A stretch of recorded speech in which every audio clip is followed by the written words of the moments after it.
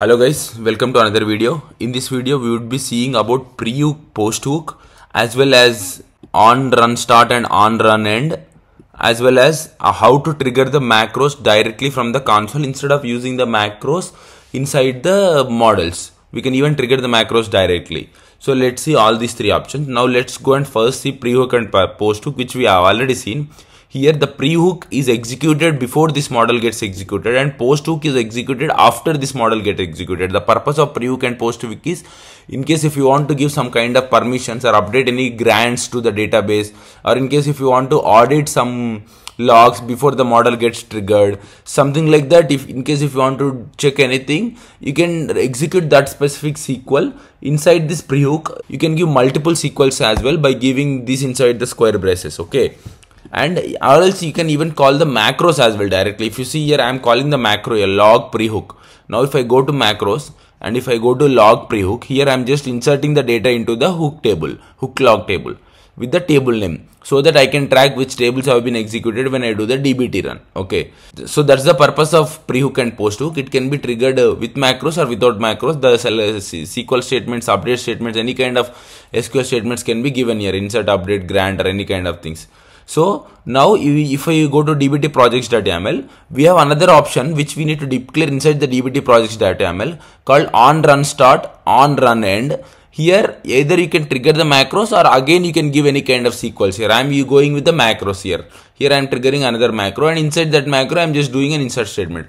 So when you do dbt run or dbt test or dbt compile, for the whole project run, it triggers before the dbt run and it triggers after the dbt run. It not only with the dbt run, it works for dbt test, for dbt docs generate or dbt compile, everything. Before the start of the dbt command and after the execution of the dbt command, this particular macros gets triggered. So for the whole project one run, this gets triggered. It can be used again for the auditing purpose or any kind of grants you can give on the database. Anything, any SQL can be executed here.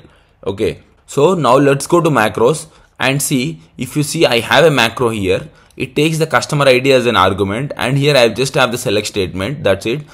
I'm setting them into the query.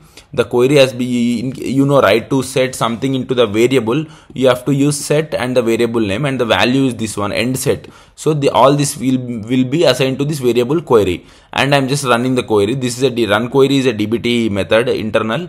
You can execute any kind of SQL statement, and the output of the run statement I'm storing inside the result variable. Again, to set a variable, again we have to use set.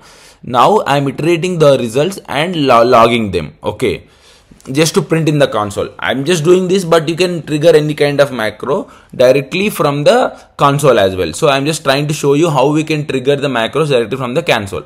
But before that, let me just do dbt run and show you whether these particular tables have been triggering these macros, and inside those macros, however, we are doing some logging, right? So let's check if that is working fine or not. So if you do dbt run, if you see here, first on start got executed. Okay, on run end got executed at the end of the dbt run. In between, the model got executed. Okay, so inside the model, we are using post-hook and pre-hook.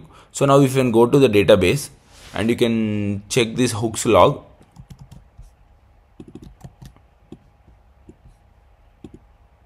If you see, this got executed very perfectly fine. Now you can even check this particular table as well, run log. See, this particular things got executed. Okay, see the 520 and 521. That's it. So now let's see how we can trigger the macro directly from the console. So this is the command which we use, dbt run operation and the macro name, and if you have any arguments then you can pass that particular argument. Okay, so if we run it, as I'm printing the output using the log, it needs to print the output. See, row 1, which is the customer ID, and then the count, there are 3 records, and this is a decimal value, total sum is this much. So like this, we can even trigger the macro using dbt run operation. So these are the three things which we need to be aware. One is what is pre-hook and post-hook, and the second thing is what is this on run start and on run end, which executes once for every whole project run, like whether you do dbt compile or dbt test or dbt run, it gets executed. And the next thing is how to trigger the macros directly from the console, like this dbt run operation. That's it. Thank you so much for watching.